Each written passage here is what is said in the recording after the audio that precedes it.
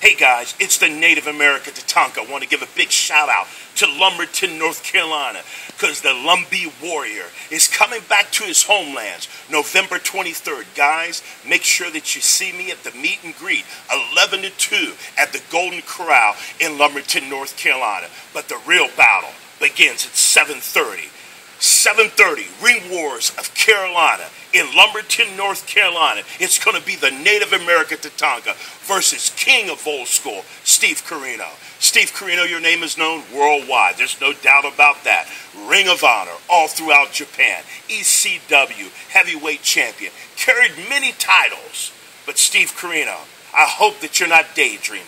I hope that you're not on a vision quest, that you think that you're going to come to my tribal lands and that you're going to walk out of that ring victorious. Well, Steve Corino, you better wake up. I know that you're going to bring your A game, and I'm bringing my A game. Let me tell you something, Steve Corino. It's going to be battle in the squared circle. Old school versus old school.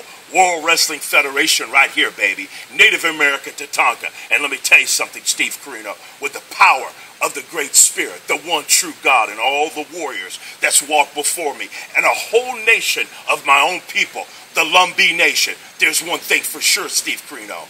When the bell sounds and the 1, 2, 3 is over, there's only one warrior that's going to stand victorious. The Native American Tatanka.